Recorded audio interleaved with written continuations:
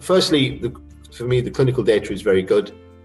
Secondly, and this is a game changer for me, is the fact that patients can self-catheterize and they can use it at home, especially in the situation we've got at COVID at the moment.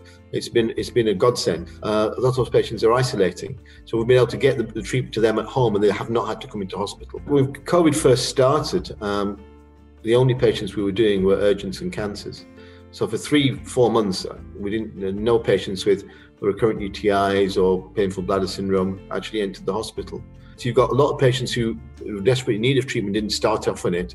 And other patients who are doing well on that treatment had to stop it. And these poor people have been suffering in silence.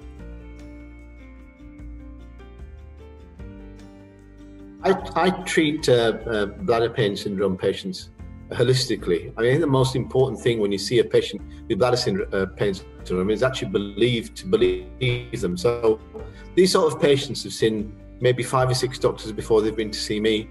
History of they've been treated as recurrent UTIs, treatments haven't worked. So the first and most important thing is to put the idea into a patient's mind that this is what you may have. Okay, and then I tell them off to go off and read. There's lots of good information available on the internet about bladder pain syndrome. Once I've done the cystoscopy and done a biopsy to make sure there's nothing to worry about, I start off with your basic lifestyle interventions, things like losing weight, stopping smoking, reducing your alcohol intake, reduce those things which we know can exacerbate the symptoms. And if that doesn't work, we go into oral therapies, anti-inflammatories, antidepressants like amitriptyline. I use cimetidine, H2 receptor antagonists. For some patients, we use Elmiron. If the oral therapies haven't worked, then the behavioural therapies haven't worked. Then we go on to intravesical treatment. In an ideal world, it'd be nice if all our patients could do that, but you need to be fairly well motivated, and you've got to be reasonably dexterous as well. And when I see a patient who's got recurrent UTIs which are not responding to treatment, or got painful bladder syndrome, one of the first things I do check is to give me an idea about where we're going with them is their dexterity. So one particular patient comes to mind as a young lady who's a teacher.